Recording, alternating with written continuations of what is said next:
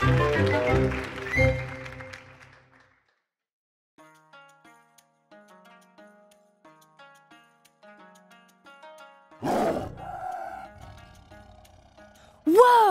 That was scary! Don't worry, it wasn't a real tiger. That was a shadow puppet. We first used shadow puppetry in the Han Dynasty. It's all over Asia. This is a beautiful form of theatre that is still seen today. Wayang is Javanese for shadow. Shadow puppets have been used since the 10th century in Indonesia. Wayang puppets were made of leather. They were used to tell Hindu stories.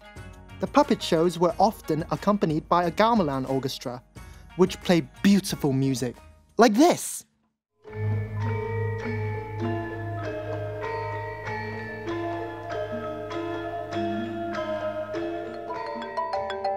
Corey, I think that's your phone.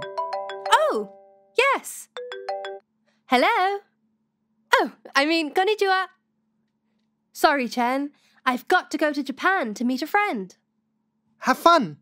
Oh, and tell your friends they can learn to make shadow puppets with us later. That sounds amazing. See you.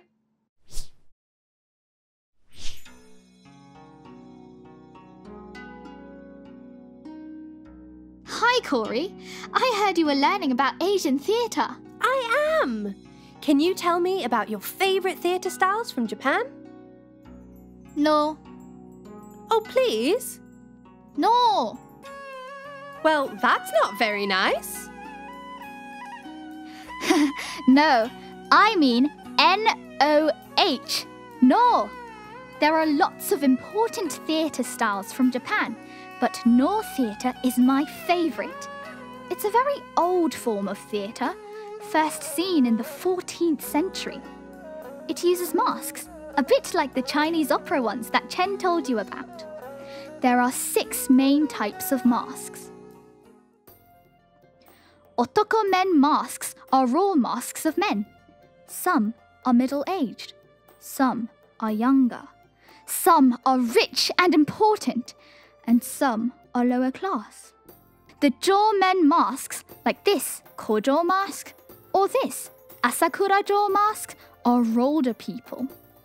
And these Okina men masks represent wise old men that must be treated with great respect. The Onna men masks are all women.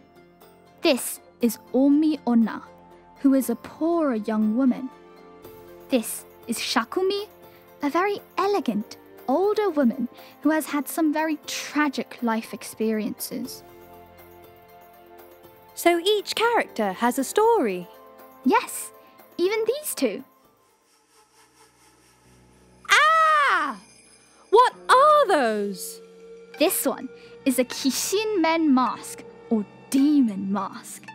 There are lots of demons, gods, creatures and goblins in Norse stories. And this one... Is that a ghost? Exactly! Onryo men masks like this one represent spirits or ghosts. There are around 60 different Noh masks in total. So, I just put the mask on and become the character? Cool! I want to be a spirit. It's not that simple. Noh theatre comes from dances, so performers use dance, acrobatics, mime, juggling and music to tell the story. Gosh, Asian theatre is so varied. There are so many different styles. I like that it is so visual. You tell stories with your bodies, with masks and puppets, and with music, not just with words. Yes, Asian theatre is very exciting. You haven't met Shin. He loves Japanese kabuki dramas. Or my friend Ling. She's a dancer in Vietnam. Oh, and you would love Anissa. She wears a mask and acts in the Wayang Wong plays in Java. Oh, and you have to meet Diwa. He's a star in the Sarsuela love stories they tell in the Philippines. And there's Jim. Okay, I get it. You have lots of friends. And also, I see that there are so many different forms of theatre in Asia. that I need to do a bit more research. Hey, are you guys still there?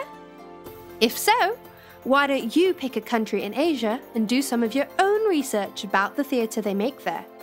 And I'll see you back in our theatre. I had such a great time learning about the history of theatre from around the world, but I'm so glad to be home again.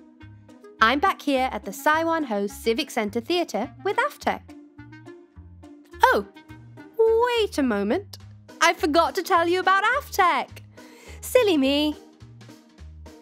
AFTEC is a bilingual learning theatre dedicated to nurturing the next generation of young people. We believe in the power of the arts to inspire, motivate, and transform. In our productions, we take lots of inspiration from both the West and the East when we make theatre.